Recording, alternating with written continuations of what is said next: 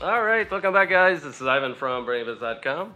And if you watched my prior videos, you saw that I was working on some movie props that I was asked to create from somebody who's making a movie. And this is the last one I'm going to show you today. So the first one was the cryotube panel. The second one was the code breaker. And this last one is the door lock keypad. So there you go, there it is. And I'm going to talk a little bit about that. So basically this one, I didn't use a PC board, a perf board like this one. I managed to find these old keypads. And basically what they do, they're basically matrices. So it's the same type of keypad that we've used before, except it looks like a telephone, like these old push-button telephone keypads. And I was able to take a nano like this one without being soldered, without the pins being soldered to it. And I was able to slip this guy directly on the keypad like this and then solder it on the keypad. So what happened is that, as you can see here, there's no PC board inside. So the modules are taped to the bottom of this acrylic plate, and I managed to cut out on the laser cutter all the little buttons here. And we have two LEDs. We have a red and a green, red being locked, green being opened. And let me see if I can show you inside here. And if you flip on the other side, you can see the nano right there. And I've just used regular jumper cables without soldering anything, so this one was easier to make. What was harder is actually designing this on the laser cutter, and also this little slot here. Because if you remember in the last one, we created this card that was connected to the code breaker on the other end, like this. So this thing slips inside right here, as you can see.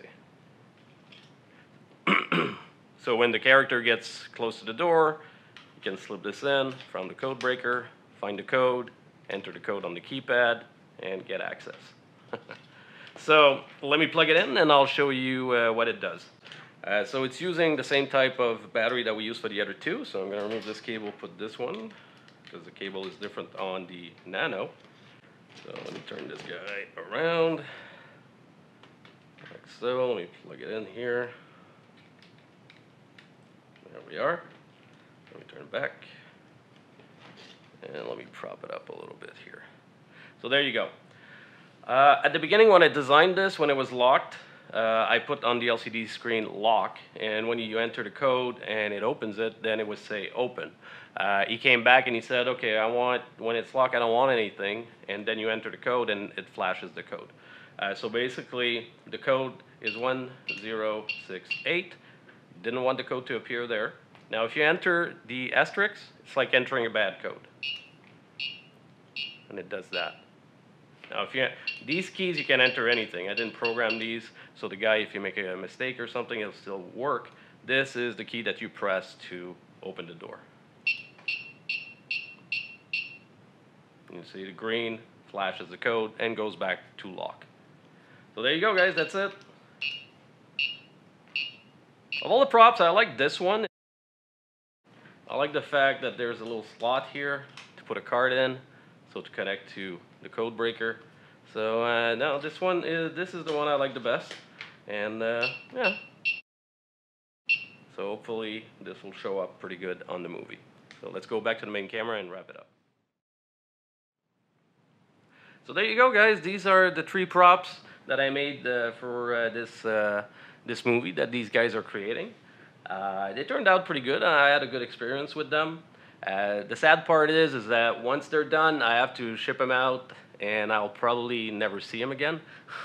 So I don't know if you guys ever worked on a project and then you get rid of it or you give it to somebody else, but every time I do something like this and I have to ship them out because it was a project that I was working on, I'm kind of sad because you work hard on these projects, but since this is going to be featured in a movie, we're probably going to see them again. So hopefully the guy creating the movie, like he said, he's going to send me clips of the actual props being used in the movie.